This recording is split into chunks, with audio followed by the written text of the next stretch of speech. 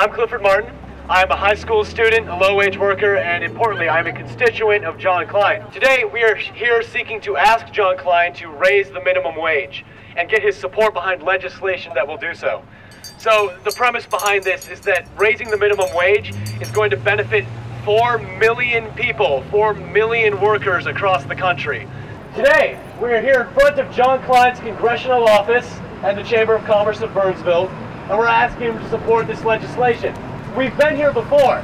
We've had groups of people, groups of his constituents who are low-wage and minimum wage workers, ask him to support this in the past. Each time, he has declined the request. What we want to ask him to do today is not only support legislation, but also to live on minimum wage for a week. My name is Rod Heeker. I'm from Red Wing, Minnesota. I led a delegation of constituents into the Representative Kline's office there. Would Representative Kline be in today? With having him support legislation that would raise the minimum wage in this country. Mr. Kline, live on a minimum wage for a short time. Understand what hardworking people go through.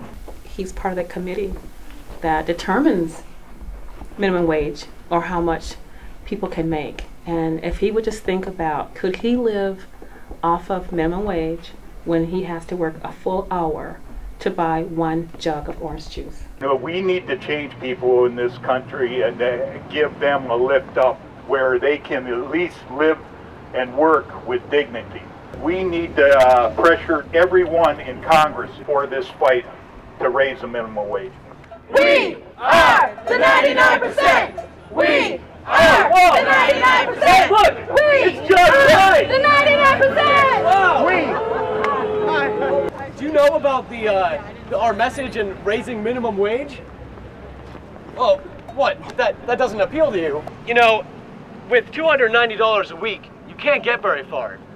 So do you think that maybe if you could agree to live on this, you would have a better perspective and maybe have a more informed decision?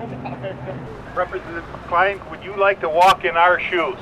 I'm a constituent in Red Wing, Minnesota, and I'm concerned about every person that's just getting minimum wage and trying to survive in this country.